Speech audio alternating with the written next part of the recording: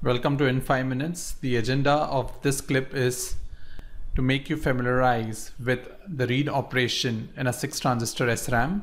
I hope you all remember what we studied in the previous clips.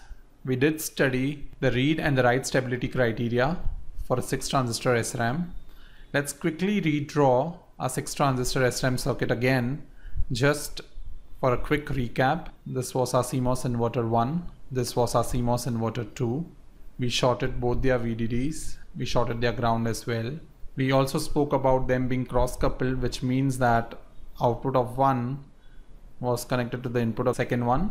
Similarly, output of the second one was to be connected to the input of the first. We also discussed that at the output there will be an NMOS transistor, and the gates of both the NMOS transistors would be shorted, and we would call it as word line. We also drew bit and bit bar lines, if you remember. This was bit and this was bit bar. And finally, we also gave names to all our transistors. This we call it as P1, P2, N1, N2, N3 and N4. Now, if we remember, for the read operation, we followed two basic steps. Let's quickly recall both the steps. We first made our WL line, or the word line, high, which is equal to VDD. When that happened, my N3 and my N4 transistor turned on. The next thing which we did was, with the help of our pre-charge circuit, we made bit and bit bar equal to VDD.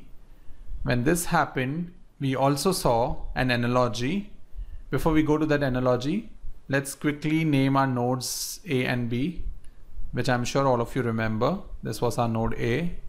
This was our node B, and there was initially a 0 written at A, which implies that there was a 1 written at B, and we wanted to read this 0 at A. Because there was a 0 written at A, we discussed that P2 was also on, and so was N1.